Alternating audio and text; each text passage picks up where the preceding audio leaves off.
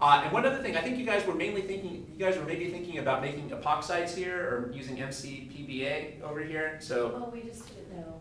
There's a question, the Right. next question involves MCPBA, so I thought it was that one. So just to briefly review that. Well, there's the next question. We haven't even gone over MCPBA. Yeah, do you guys know what this does? No, we haven't done that yet. It makes oxacyclopropanes. So an alkene plus MCPBA gives you an oxacyclopropane, also known as an epoxide.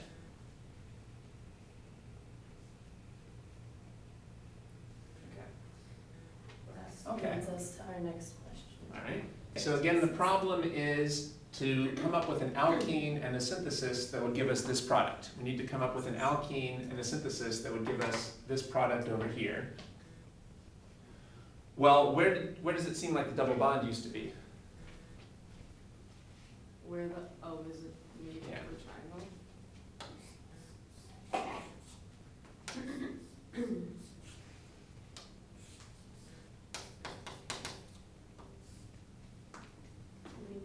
And I think we just reviewed a couple minutes ago what the reagent is that would give us a oxacyclopropane here.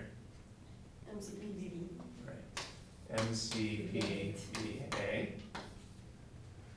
That's going to give us a oxacyclopropane. And would we expect this to put the oxygen facing towards us or away from us? Away from us, because so it's not sterically hindered. Yeah, we would expect it to be away from us, so there's less steric hindrance, and that's the product that we wanted over here. So we're done. The answer is MCPBA. What's the solvent for MCPBA? I do not know. H plus H2O. We don't need to know what happens. All we know is that MCPBA turns that into a triangle. I don't think it's too important for you to know the mechanism for that, no. What did I think? So that's very simple. Oh, MCPBA. But then if you would add, oh god, if you would add H plus H2O, then you would make two oxygens because you would, I don't know what I'm saying.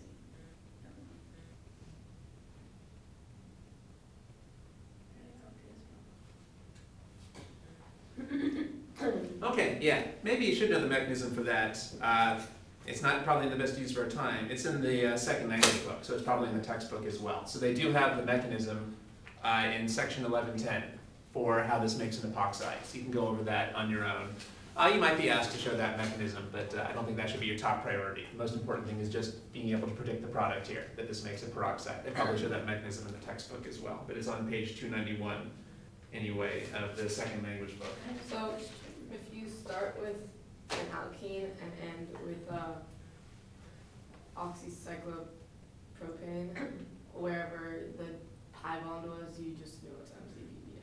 That is correct. And then there's another example here where it's MCPBA with CH2Cl2, and then H plus H2O, and that makes that. Right, that's a very important reaction. Can you go through that? Sure. Are we done with this problem? That's it. Yeah, okay. So that was the answer to part E. Did you guys want to go over part F? Well, you just also have, oh yeah, we do want to do F. Okay. If it's not the Is same. MCPBA always going to make it dashed? Not necessarily. After all, this wouldn't be dashed if we flipped it, right? There's no such thing as being dashed. If we flip this compound, the oxygen would be on the wedge. Why is it that the oxygens ended up here on the dash in this picture? Because they wanted to be opposite to this methyl group. On the other hand, if you flip this, the methyl group would be on the dash, so then this would be on the wedge. So the key point is the MCPBA is going to prefer to put the epoxide on the less hindered face. The MCPBA is going to prefer to create the epoxide oxygen on the less hindered face, wherever that is. Remember that being a wedge or a dash is not an intrinsic property of a molecule, because if we looked at this from the other direction, everything that's on dashes would be wedges, or vice versa.